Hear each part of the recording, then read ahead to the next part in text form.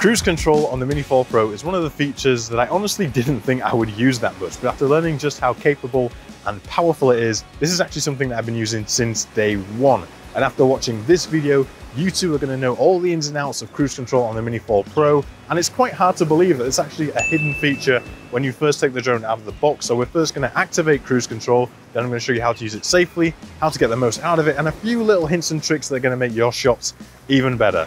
Let's get into it. Okay, so the drone is now in the air, and as you can see, I'm at a beautiful beachside location here on the island of Koh Samui. Now what we're going to do first is we're going to assign cruise control to this C2 button on the back of the radio right here. Now the reason I'm selecting this button is because from factory this actually changes the camera from portrait to landscape, but on the actual screen of the Mini 4 Pro there's a button that we can tap to do the same thing. So we're going to change this button here to cruise control. It's going to be on our right pointer finger, and to do that we need to click the three dots in the top right hand corner to take us into the menu. Then we're going to click onto control. We're going to scroll down until we find button customization. Then we're going to see here we've got C1 and C2. We're going to click on the C2 drop down, and then we're going to go across to control, and then we're going to select cruise control. Now we've assigned this button here to the cruise control feature, and we've unlocked this ability on the Mini 4 Pro. So one of the ways you can use cruise control on the Mini 4 Pro is kind of how you would use it in your car. You can use it to just sort of make your life easier when getting to your target filming destination. So in this instance, I want to just fly to the edge of this bit of land here. So I'm going to push forwards on the stick, and whilst holding the stick forwards, I'm then going to tap the cruise control button on the back here. The aircraft is going to say aircraft in cruise control enabled. Now we can see the drone is moving effortlessly towards my target filming destination. I don't have to keep hold of the sticks, I don't have to do anything, and it's just flying to where I want to start doing some shots.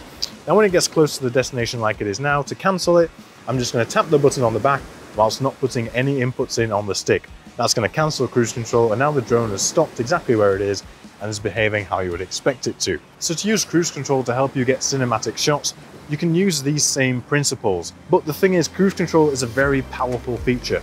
You can actually have multiple inputs at the same time and lock them all for cruise control. So as a bit of an explanation for that, I'm going to show you a really cinematic shot going around this piece of land that we can see here. So I'm going to move the drone to the right, we're going to move forward slightly, and we're also going to introduce some left yaw. Then I'm going to tap the cruise control button when I'm happy with the maneuver, and we can see the drone is now moving as expected, and we're getting a nice shot.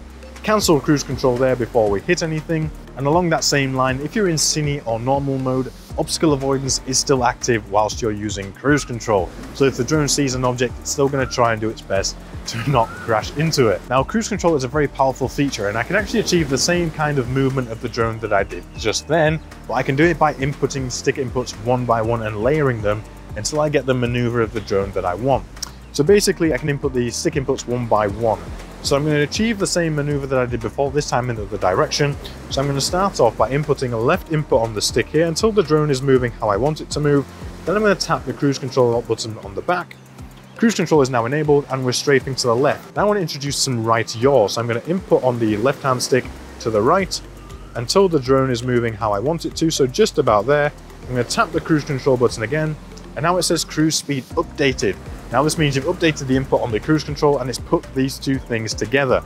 I can then make it even more complicated if I want. I can increase the altitude of the drone. So if I push up on the left stick, the drone is now going to increase altitude. I tap the cruise control button again, cruise speed updated, and the drone is now moving upwards as well as to the left and yawing to the right. Now you can see how you can put all these things together to create really nice complicated maneuvers. One thing you need to remember is the gimbal movement is not included in cruise control. So you have to do that manually, but I can just add a little bit of pan down here on the gimbal, and that's going to make this shot really nice and cinematic, and it's showing off that little bit of headland that I flew to at the start of the cruise control section. So I'm going to cancel cruise control here. I'm going to do it just by tapping the button on the back, no control inputs, cruise control disabled, and that's all good. Now there are many different ways that you can actually cancel cruise control on the Mini 4 Pro. First off, by tapping the cruise control button on the back whilst inputting no inputs on the stick. Remember, if we're doing something with the 6, it's going to update the cruise control speed rather than cancel it.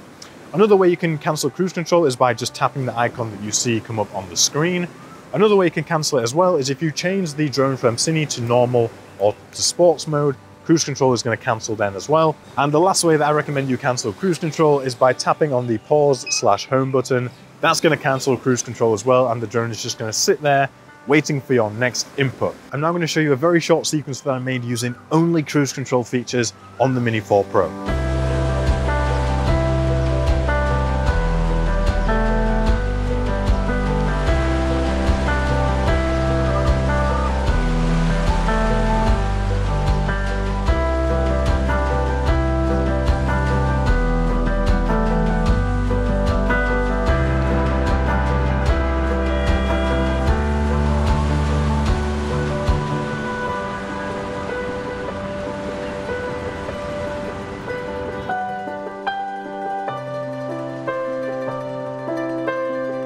So as you can see from that little sequence there, cruise control is a really powerful feature on the Mini 4 Pro, and it's one that you can use to help get really nice cinematic shots with minimal effort. You don't have to hold the sticks in just the right place for just the right amount of time to get the shot. You can just set it up, press the button, let the drone do its thing, and your shot is there, perfect every time. So you're now equipped with all the information you need to use cruise control safely, effectively, and get the most out of it. Now, I hope you've enjoyed this video and got a lot of value out of it. I also think you'll get value out of this video right here, where I take you through using ActiveTrack on the Mini 4 Pro. Thank you so much for watching. Have an amazing day, and I will see you in the next one. Bye-bye.